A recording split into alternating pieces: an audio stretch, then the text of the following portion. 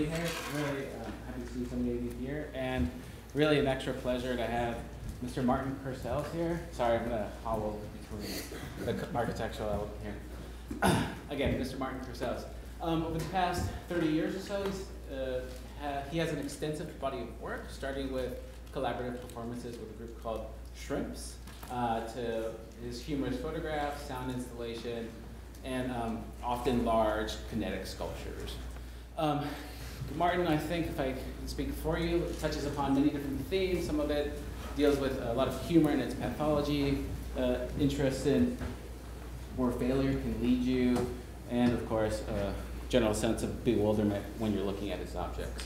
He has exhibited widely. We were talking the Whitney Biennial twice, the Kunsthalle in Bern, the Getty in California, MOCA Los Angeles, the Pompidou in Paris, and so on.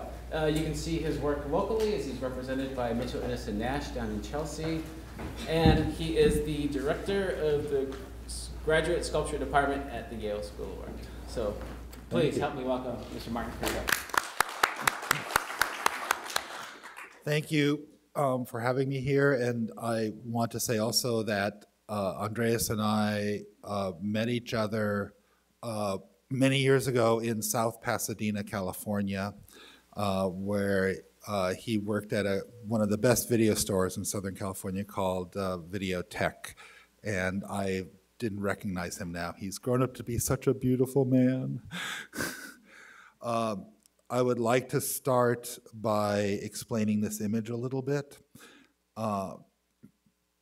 Bounded by the Pacific and flanked by the north and south runways of the Los Angeles International Airport, I spent my formative teen years in a parcel of 250 homes cut off from other communities, known as the Island. Living there was a wellspring in my aesthetic interest in machines, entropy, sound, and dissolution. When I was 10 years old, all of the homes were condemned by eminent domain for airport expansion. We were the next to the last family to move. So my SoCal, cowabunga lifestyle of coppertone, jellyfish, sand, surf, fire pits, grunion runs, and pot was interspersed with noise from ground-pounding earth movers, jet contrails, and destruction. Slowly over a period of 5 years, the houses were either bulldozed or put on wheels and rolled away, literally. It was pathetic. Both my friends and their houses moved away. Near the end, at the age of 15, I was left alone to roam the streets on my Schwinn Stingray bicycle, pedaling past empty lots of crushed foundations and driveways that led into sand dunes. The houseless streets are still at the edge of the airport. Next time you leave Los Angeles by plane, look down as you take off, and there you are. So it really, truly was growing up in Southern California and this kind of place cut off in a certain way from friends that I think was this moment of the embrace of solitude and the idea of imagination. I'd like to ask you as a group, by either, I can see your hands, so either a show of hands or vocalization, we could do both, what your interests are. Who of you are interested in moving image work? Who of you are interested in sculpture? Oh, good. Who are you interested in painting? I'm sorry, I don't have any to show. I apologize. Performance? Good. Okay, so we have a lot to talk about, and I'll try not to get too bogged down in too many details, but what I would consider my professional career began with performance and with a group called Shrimps, and it was the first time that I was able to feel I was doing something that was sort of greater than myself or outside of myself and kind of had a different sense of agency. Working with a group of people was both enlivening and also difficult. I don't know, how many of you have collaborated with people? It's difficult, isn't it? Like that you have these moments where you are actually very close to somebody and feeling that you're like seeing the same thing, right, in your mind's eye. And then maybe the next day you've lost it because your ideas have gone in maybe different directions. And it takes a lot of goodwill and also a good deal of giving up ego in order to, I think, do this in a way that doesn't leave people scarred. I think people can collaborate and hate each other afterwards, but I don't want that to be my mode of operation. So I worked with shrimps for a number of years and then decided I wanted to go back to grad school. So I graduated from UCLA in '84 and worked with shrimps till '92, '93 when I went back to UCLA to go to grad school. But performance sort of has never left what I do, whether it is through the sculptures or photography. So I sort of broke this up into, I'm not going to say by medium, but sort of by approach. I used photography in this way started using it in this way with the idea of capturing a moment, a performative moment, a highlight of a performance, as opposed to trying to capture something within time, but an action that was dramatic, or this sort of point of drama, or the point before drama was going to happen. So in this case, with falling photos, which I made 3 different sets of triptychs, 1, 2, 3, 4, 5, 6, 7, 8, 9. It was always caught in midair before the collision with the Earth. And this was, I felt it was about gravity, but also lost grace. And each of these are actually, they're super large. I mean, they're 5 feet wide and to almost 3 feet tall, and printed in color. And each of these kind of actions that I've done are not singular, like, okay, I'll just go out, do 3 photographs, and I have 3 works of art. As you see here, down this snowbank, that it just sort of was like I went down the snowbank and down the snowbank and just kept jumping and falling backwards. The next series is about falling, or tripping, I mean. And the idea being this, instead of about gravity and grace, but rather about embarrassment and shame. And the embarrassment and shame is that when, I found this to be more apparent on the East Coast where you actually have ice on the ground. Southern California, you don't ever have ice on the ground. But here, if you slip and fall, there's a sense of, at least for the people I've observed of myself, like, no, I'm okay, I'm fine. Like, I'll just get up, I'm fine. The idea being, I think it's sort of this last barrier between us and total loss of control within the world. We think, the world has us going, but we think we have control of our bodies. So the idea of this fall, it becomes this heightened sense of, I don't know, embarrassment, or I took it to maybe shame even.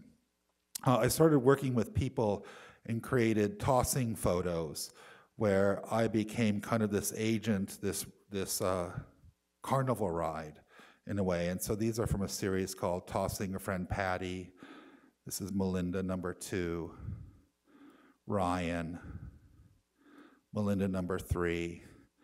And I try to incorporate, like the collaborations I did with shrimps, I like to use friends within my work, or people that I trust and trust me.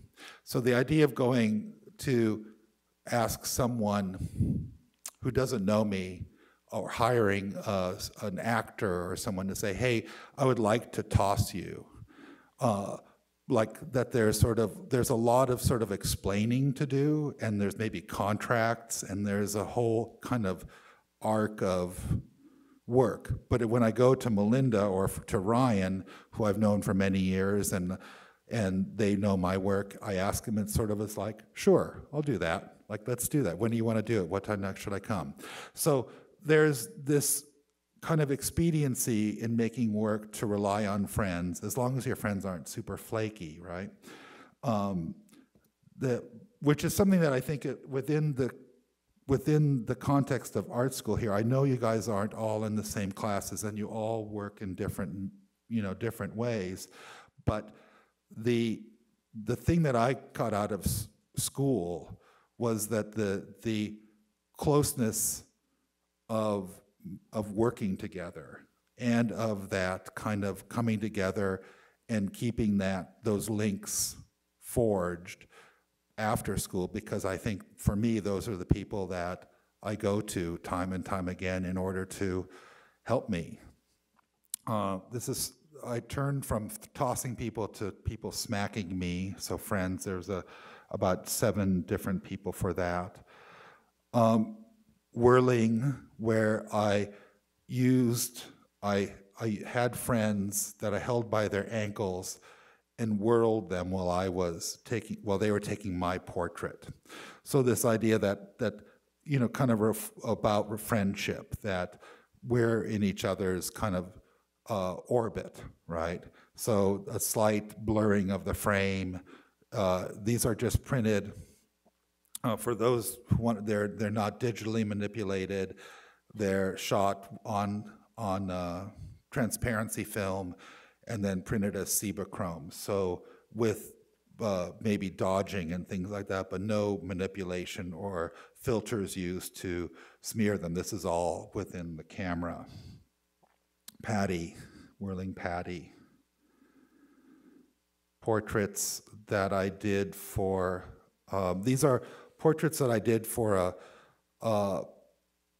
that were in relation to a performance called Orchestra for Idiots, where I made these sculptures that you can see here.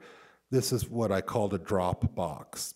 And these are kind of adapted and created out of the idea from radio programs, right? This is going back pre-digital,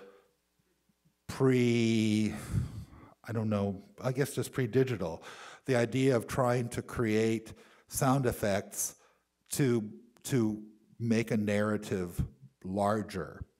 And the objects themselves, I think, have this very, very kind of strange, I thought, minimalist sensibility to them, of kind of, slightly Art Povera-like, slightly, kind of reductive in their forms, because their duty wasn't how they looked, it was about how they sounded.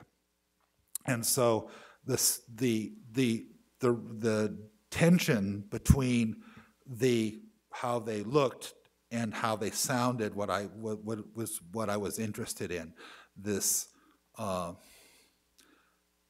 brutal, hard edge, clunky look, but how the sounds could be evocative and kind of broadening this kind of sense of imagination.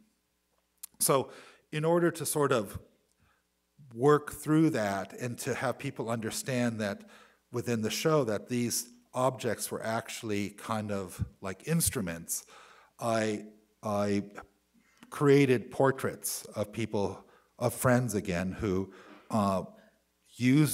were posing with their instruments as if they were part of an orchestra or something. So this is with Leslie with the door. As you see, as it's that she's playing it almost like it's a harp, but as you see with the door, there's different kinds of locks and chains and everything, because you don't know which sound you need, and it slams, And for the opening of the show, I wrote a score and conducted all the objects. These are Fat Iggy photographs. I'll go through those. I'd like to go back again to the 90s, and these are sculptures that were stand-ins for my own performance. So performative objects, I don't know how, I think many people describe them in different ways, but mostly they were mechanized, but sometimes they also had sound elements. So in this case, this whole structure is somewhat of a self-portrait. This is a little table with a motor attached to it with a flywheel. This is a Fender guitar amplifier. This is these wooden balls that are basically to sort of represent myself as a landscape, like the big stomach, legs, head. Sitting on top of the belly is a CD player, an amplifier. Do you guys know what a CD player is anymore? Does anyone use that? So CD player, and playing on this are 3 different songs. And as the songs play, these balls droop down and then rise back up, kind of like one of those figures that you press and they flop, those rubber band little figures.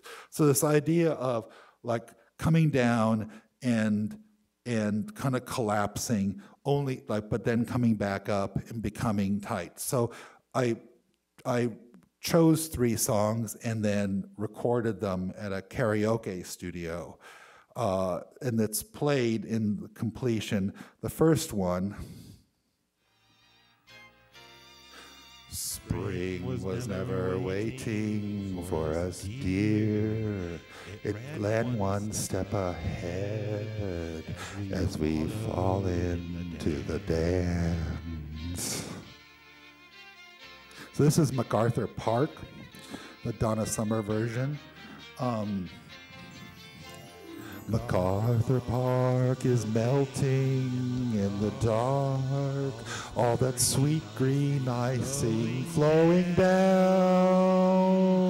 Someone left the cake out in the rain. Oh, don't think that I could take it, 'cause it took so long to make it, and I'll never have that recipe again. Oh no!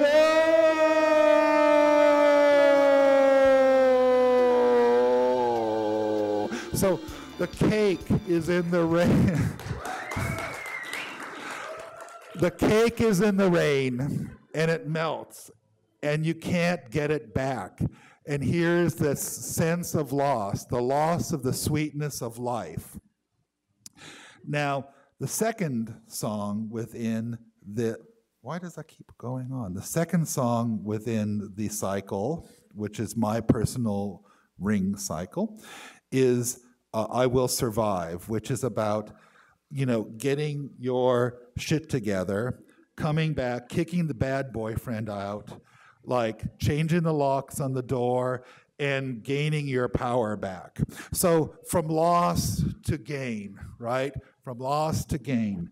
Then but I didn't want it just to be kind of this, how should I say, this sort of binary situation, because I think we live in a more complicated world than that. And the third song is a Carpenter's song, if you've ever heard of Karen Carpenter. And this is On Top of the World, and it's basically about kind of about love and how great love is and how great it makes you feel. And so it sort of is in this Prozac place. So there's like loss, there's gain, and Prozac. I see not a cloud in the sky and the sun in my eyes. That won't be as bright if it's a dream. Okay, sorry about, okay. Another kinetic or work that includes media is a piece called Loud House, which this is about a 12-foot tall, 12-foot wide, and 16-foot deep structure made of corrugated tin, wood, with inside the walls of the inside sandwiched inside our bottles, empty bottles. And on top of it is a video of myself clog dancing, not in any kind of traditional sense of clog dancing, but in my own kind of building storm of clog dance. Because the video was routed to this monitor, but the sound was routed to this series of special coneless speakers within the walls, so when every step that I took with wood on wood would cause a boom, boom, boom on the walls, so that as I start, very softly, very sweetly, boom, boom, boom, boom, to building to this crescendo of boom, boom, boom, boom, boom, boom, boom, boom. So it subtlety to complete overwhelm. The piece builds to this intensity of that you can literally stand in the gallery, and I did this, and you could be yelling to someone standing next to you and you can't hear. So I basically turned the whole structure into a speaker. Attempt to raise the temperature of a container of water by yelling at it. This is sort of part of a series of kind of harebrained experiments, harebrained and half-assed experiments, in this case with the idea that sound waves in water could vibrate the water the same way a microwave oven vibrates molecules, thereby the vibration creating heat as things rub up against each other. And that the temperature would rise. So this is a 7-gallon glass jar, a underwater speaker, a recording thermometer, and another thing called a cassette tape at that time. And as it plays, this sound is heard coming from the water.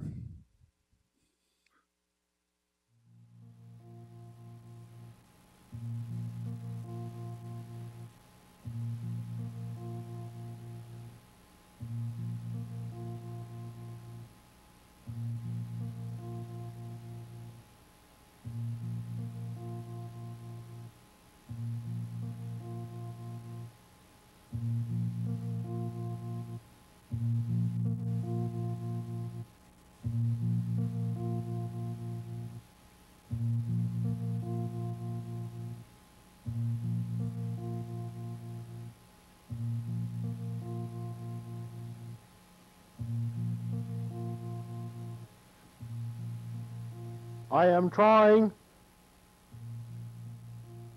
to raise the temperature of this water by yelling at it. I am trying to raise the temperature of this water by yelling at it. I am trying to raise the temperature of this water by yelling at it. I am trying to raise the temperature of this water by yelling at it. I am trying to raise the temperature of this water by yelling at it. I am trying to raise the temperature of this water by yelling at it. So as you see, the video documentation just takes you into the various parts of the piece, and as it goes on, the tape repeats repeats, and just I get more intense by yelling louder. And if you see this thermometer, as you see, the temperature is fluctuating. See here, this is the temperature, 81, 82.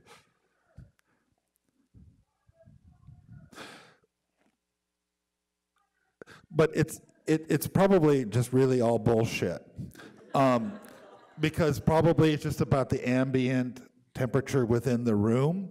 Though I have spoken to friends who actually are way smarter than I am, and they say the theory works, but that the system that I've created has no sense of control or controllability. I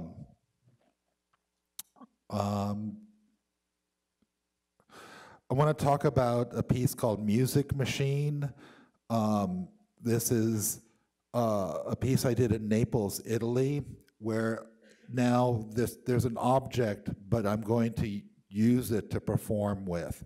So I was invited to work with this gallery, and I went and thought the ubiquitousness within Naples, especially the old part of town, of the Vespa. So I had a Vespa altered at an auto stereo shop to include, again, a CD player, a subwoofer, some speakers in the shield and the grill, and then I would ride through the city, playing my songs, bringing kind of, well, how should I say, my culture of America to the place of Italy, being a dirty consumer capitalist into the old parts of the old world. Here I am in the Piazza Gesù Nuovo, the plaza of the new Jesus. And one pill makes you larger, and one pill makes you small, and the one that mother gives you don't do anything at all. Go ask Alice when she's 10 feet tall.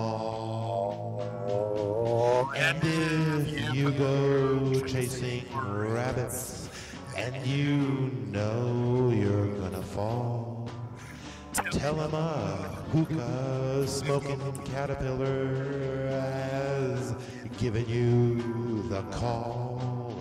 Call Alice when she was just small. When men on the chessboard.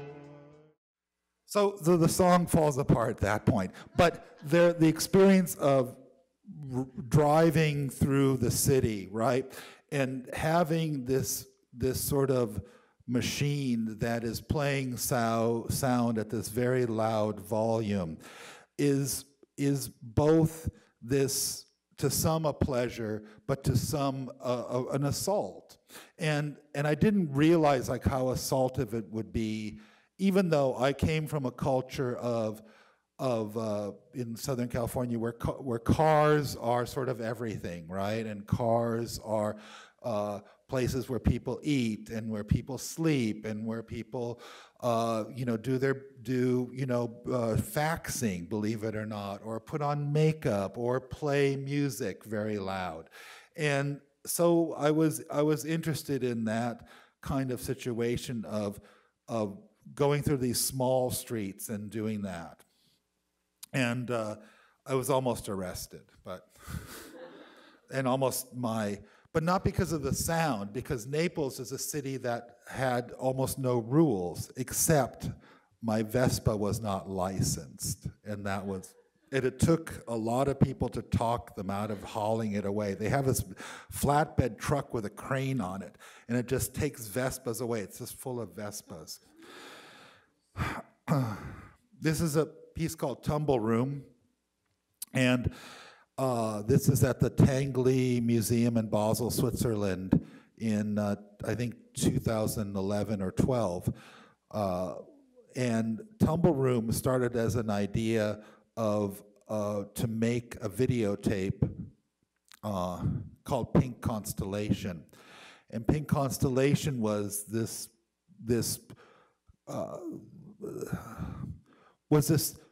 to create a room that was a girl's room and a room of change, and that through this device, this is it, and when we're shooting, turns so that you can walk on the walls and the ceiling and everything stays in place. I wanted to have this sort of comedic, but yet at the same time thoughtful space for this young girl.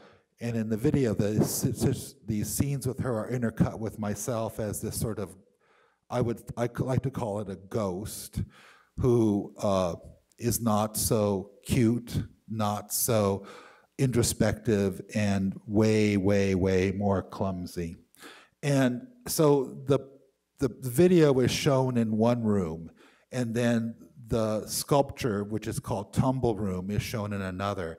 And the idea for Tumble Room is that it sort of is the physicality of the creation of fantasy. And here at the Tinguely Museum, I set the room, and then at some point we turn the room on, and it turns. And as you see, this is the moment when it turns, because everything within the video is nailed down or starched or glued in some way. Here it's all becomes this kind of giant rock tumbler and starts to grind the things on to a pulp, and sort of becomes this detritus machine. For each time I show it, I create a whole new room, usually from people's extras, cast-offs of clothing and or furniture.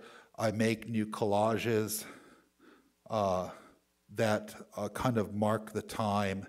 It's sort of an interesting thing for at this point, I was 50 years old, to be a 50-year-old man trying to think of like a teenage girl. When I was first making it, I talked to a lot of teenage girls and went to see their rooms and to see how they expressed themselves. And the first thing that struck me is how messy they were. And this girl's room is not so messy, but it becomes really messy. So, but each time I do the show, I make new collages, and so here are the ones from 2011, I guess. So this is my hotel room where I was late in getting them, so I was making them every night while we were setting up the piece, because the piece takes a few days to set up. And so I was making them in the hotel room at night and then setting them up. So here we have Miley, we have Justin, we have Justin, the big Justin, little Justin. We have Katie, we have Snoop down there, Eminem, the cast of Glee, which was really popular at that time. So these collages were sort of an indicator of time. Also, like this girl's room, she liked dogs. This is her chocolate lab, which are really stupid dogs. Very lovely, but very stupid. I'm sorry. I'm sorry. Does anyone have a chocolate lab? Do you love your chocolate lab? Is he stupid, or she? Yeah. Okay, so I'm not wrong. No, I'm not wrong. It's not like I'm really that insulting. I'm just being observant. Yeah, but lovely at the same time, right? I want to get to some other work. This is a piece called Dionysian Stage. Again, to sort of talk about performance, if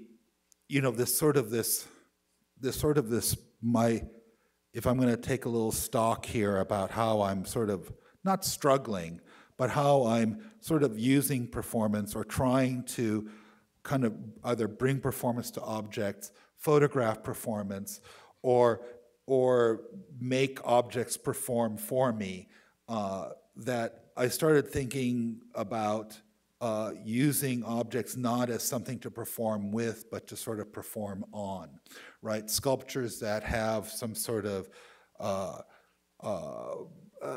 availability to be big enough to actually be thought of as something to be in or on, rather than to be used with or in conjunction, right? So that they became a space, not just a thing of performance, but they became a space of performance. And maybe one of the first efforts, and I don't think I was really clear in my mind what I was doing at that time, but the show was at the Pompidou called Dionysiac, and so it was the curator's idea was to kind of accentuate Dionysian ideas of aesthetics as opposed to Apollonian, right? Apollonian, the golden mean, kind of order, kind of the working towards kind of symmetry, as opposed to the Dionysian, which is sort of a falling apart, or which has kind of elements of ribaldry, or kind of the underbelly of humanity in some ways. I mean, there's many ways to define it, and many people took it in very different directions. But I was interested in sort of the idea of the Dionysian as a way of causing discomfort or tension. So to make a nest, right, this nest form, which is nearly 12 feet tall at this point, over 14 feet wide, made of mostly household objects, right? Or willow reeds as this sort of underlying base, but furniture, chairs, cradle, clock, clothing, just things from my life, things from people I know also, just gathering objects and forming them into this sort of nest which I always sort of felt was this sort of symbol of home and safety, yet turning it into this sort of like whirlwind / nightmare / what kind of animal created this. So this is it, and it turned very slowly so that it came around to you, so to speak, right? You didn't necessarily have to walk around it, so it was performing in this way of coming around to you. And this is at the Pompidou, which was I think the original show, and you find as an artist, which is an interesting thing, you think, well, I'm an artist, I'm in control of everything. Like, I control how it's supposed to be displayed. I'm the rule maker. But you're not always. You're not. You have rules that occur in every building. You can't light big fires. You can't use spray paint. You can't do things like that, right? You can't maybe have live bacteria, right, open to an air source. So there are already kind of these health and safety rules, but there are other things that a lot of times, the curatorial staff would like to where they want to place the work as opposed to where you would like to place the work. And so art in this kind of way is a negotiation about the ideas that you have within the work versus sometimes the ideas that maybe the administration, like in terms of safety, or the curator in terms of what they are trying to work through within their show or their ideas, and to come to some sort of agreement. But in this case, I couldn't overcome that they wanted to put this railing because they felt that people would be hurt if they stood next to this. In other places that I've shown it, we've shown it without the railing, and no one has gotten hurt, though I have had hit my head on the bird cage, but I didn't get hurt any more than I am already. So this, but it for me, it sort of lost some of its power. And this is, I think, a really good lesson for the world outside. Like, you have to, you have to be adaptable in some way, in most cases. Anyway, so these are just some of the things that now, which I think is really interesting, because these were pulled out at the Pompidou and just sort of photographed, so we knew we had them. And by now, they're actually all packed in individual little foam containered boxes, like, because it's made this transition from my work to belonging to somebody else. And it's not any longer just sort of this thing that's out in the world. It's cited, right? It's cited with somebody. And therefore, there's, again, rules that come into place. They can't just throw this all in a box. So back to the stages. This is a piece, Rickety, which was a couple of years later. And the idea with this was to create a sculpture that was a stage. So literally, it was going to be a stage that a choreographer was going to create a performance or dance for. And this is at the Tang Museum in Saratoga Springs, New York, upstate, past Albany. And it was great to be able to bring a new work into the show, into the context of the show. And so it was made mostly on site, which is something that I've done many times before. But that here is this work that I talked a lot about with the choreographer, this space that's 14 by 18 feet, clear top, so to speak, and kind of at a 4-foot level. So the level of this red piece of banding is sort of at your eye level as you sit, so that you're sitting looking at these two spaces, these two worlds. The top, which is clear and reaches out, and the bottom, which you can access through, there's a hole here at this tree and a hole here. We just called them rabbit holes, that the performance would take place up top and below. And it was a very good dance, but I felt that the piece still didn't function as a sculpture. It functioned as a stage, but not as a sculpture. So for the 2010 Whitney Biennial, I had the opportunity to create another performance space. But the curators and I had talked about that, and I decided that instead of making kind of one singular space, that I would actually make 5 spaces that each one was not exactly a whole performance space. They weren't exactly always at the easiest maybe to work on. They were all at the same height, and they're all movable. So that they could all be shifted in order to sort of have a performance, and they all reflected something about that comes from performance. The sound, these are speakers, there's microphones, there's this weird little prop cabinet, there's an oratorial stand here. And in the show, there was a little record player that played the run-out groove of an album. Do you guys know what the run-out groove is? In a LP, it's where the record just goes around, and it just goes...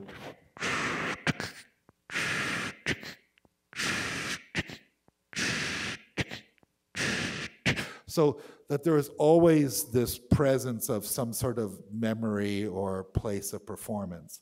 And so for that biennial, I also organized 7 or 8 shows, and the Whitney also organized about 5 more shows of different kind of performances. There was a kind of a performance lecture on Lacan's Mirror Stage.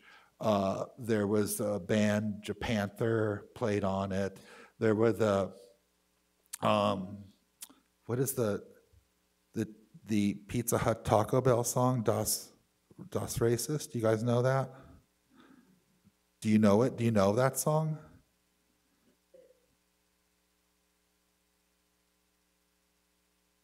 Okay, can we do it together? Let's do it. I'm at. Which one do we start with? I don't know. Which one do we start with? At that Taco Bell. We start there. I'm at that Taco Bell. I'm at that Pizza Hut. I'm at the Taco Bell Pizza Hut, or Pizza Hut. Right. So we can. So do it by yourself. I'm sorry. Okay. Can you stand up? Okay. Can you come down here and do it in the microphone so we can all hear it really clearly?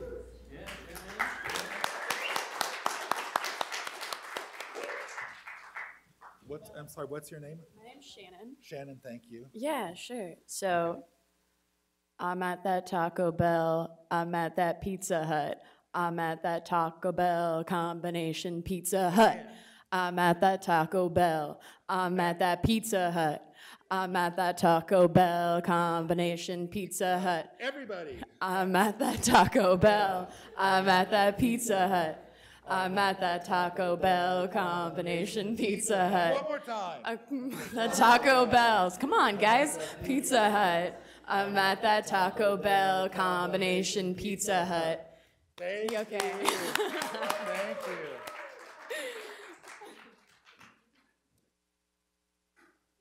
So there was the sculptures were not the sculptures. I was trying to think of them instead of a way to ease a performance along, but rather that the performance was sort of a growth out of the sculptures, like a live growth out of these weird kind of, well, not weird, they're very party-like maybe, but these oversized tables or tankish prop rooms or weird oratory stands, that the person or people on it became these kind of outgrowths of the work, as opposed to it being just sort of as a way to frame the people. And to be honest, partly successful, partly, I think. I will finish with, there's these sculptures. I went back to, I'm from Los Angeles, and I moved here in 2012 to the East Coast. And here are, I was interested in kind of making sculptural forms and interested back in making things that were silent and, kind of dealing with ideas of space and, tension and materiality. This is like, this is a chair that is kind of modified or, with two chairs to become this kind of scarecrow kind of stand. That these are shirts that are, there's about 60 shirts here that are just one over the other to kind of create this body form of cloth.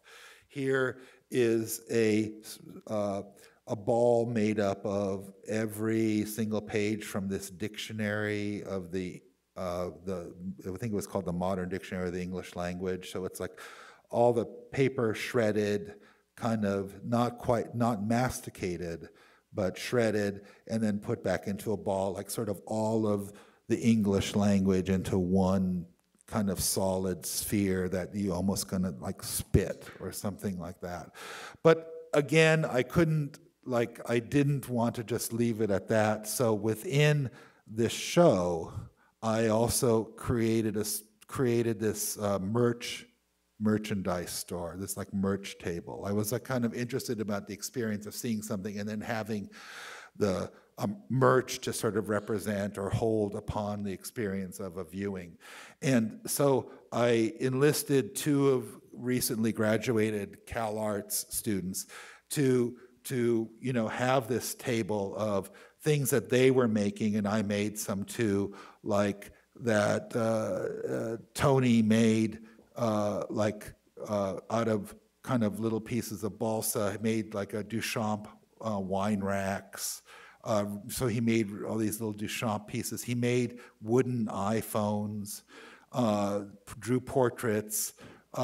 They made magazines and collages.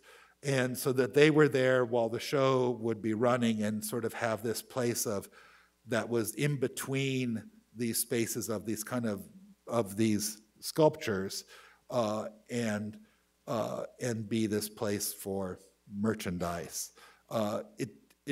It really was, I liked the idea, but it was very unsuccessful as a show. I think people couldn't quite make out what was going on and what was, they didn't make the jump that I wanted them to, like, and for the most part. And I will just end with a more recent show just this past year in Paris, where there were several pieces, new pieces and a couple of older pieces, but within the center of the room, there was a wall and that wall slowly rotated. You know, so it rotated to kind of with this idea of creating different shows, right? Because of the wall being this kind of barrier, but so that you could have these viewing experiences of 3 different pieces of work, but then at a moment you would maybe see 2 other different pieces of work. And there was also this sense of that the viewer could not quite get situated within the room because of the wall. Not that it was threatening, because it was very light. It moved very slowly. It was a very geriatric paced wall, but it didn't allow you to find the center, and so that you stayed always sort of on the peripherum, like looking from the outside in. And it was such a simple device, yet it worked so well to kind of create a very unique viewing experience. And I'll just close with, this is in Italy, where the gallery I was showing these Fat Iggy, which is sort of my take on Iggy Pop, he made these posters that were like rock shows are advertised in Italy, and just put them up in cafes or something. So I very much enjoyed coming across these at different cafes. So thank you very much.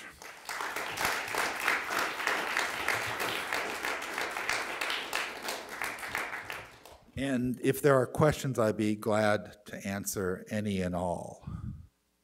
Yes.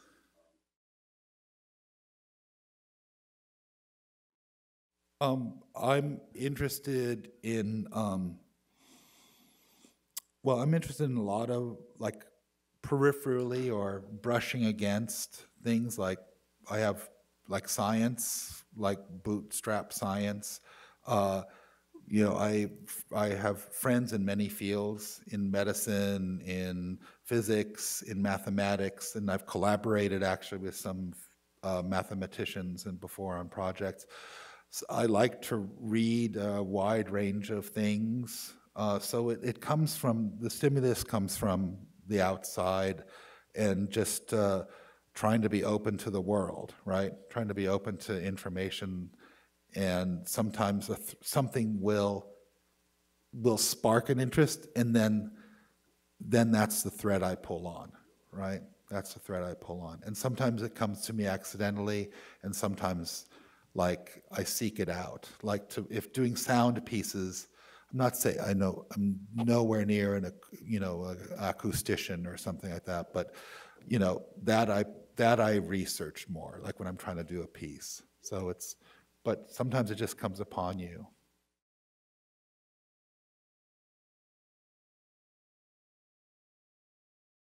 Well, I have to say that one of maybe the most profound live experiences I've had was this moment when I was performing with this. I wasn't hired. I was asked to be kind of the second banana for this person's performance piece, and this was years and years ago. And like, there was this moment when I was doing this simple action, and I realized I had this connection. Like, I felt like there was like a wire running between me and the audience. Like, it froze me for a moment, because it felt so indefinable, but at the same time so visceral and real. And it later on reflection, I was saying, like, no wonder like some musicians like go to alcohol, Keith Richards gets hooked on heroin, because there's no experience. I can't imagine like being in front of thousands of people and having a relationship with them, right? The power of that. So I appreciate the audience, and I like to set up my shows many times as to think about how the viewer walks into the room, what's their first experience, what's their last experience, how they, how the work unfolds. And I'm not saying that's unusual. I think a lot of people do that, but I try to be a fan too when I'm setting up a show, right? I want to be a fan and not just the artist enforcing something, but to actually think that maybe I understand what the audience, how the audience can experience this. So there is that sort of like bringing certain things to the attention.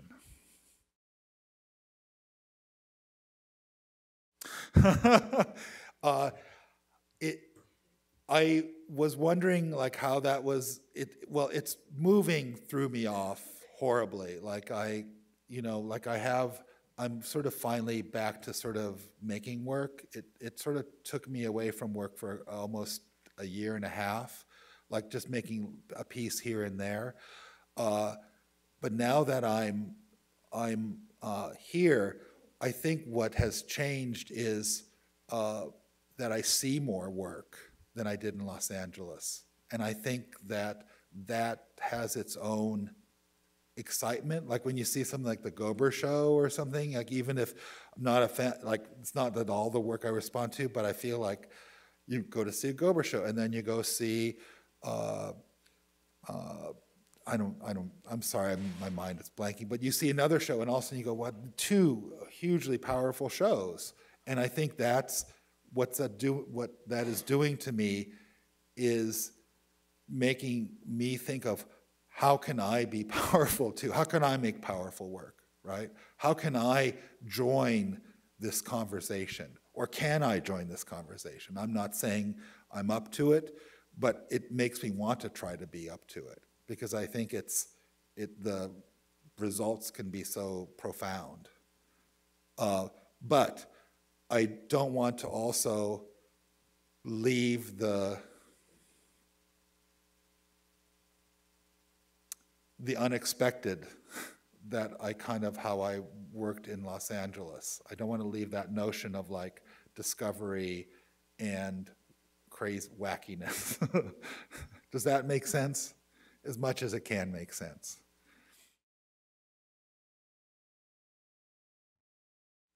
Thank you for asking. Humor is really interesting and complicated. And humor is a high wire act in front of a live audience because humor is a violation. Humor is a violation to some sort of sensibility, some code of ethics or morality, or it is some sort of observation upon fallibility. And how it stays to be humor as opposed to an insult, right? As opposed to being an insult or to cross into some other realm of hurt, of disbelief, of deep pain, is that it is benign. And this is what's called, and this is not my invention, this is called the benign violation theory of humor. Incongruity plays into it, but the idea of a benign violation, two things happening simultaneously.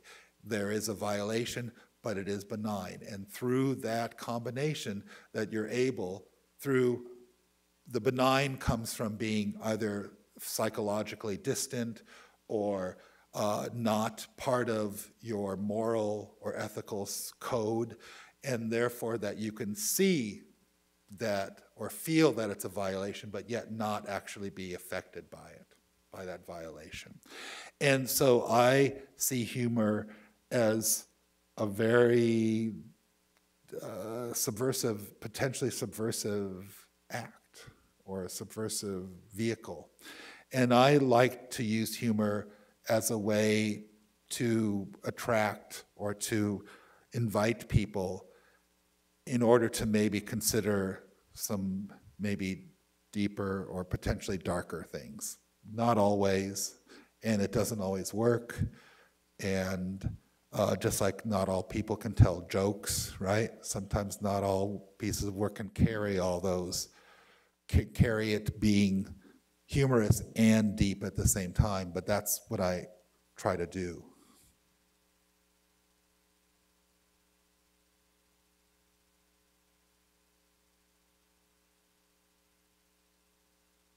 Well, thanks. Thanks, guys. Much appreciated.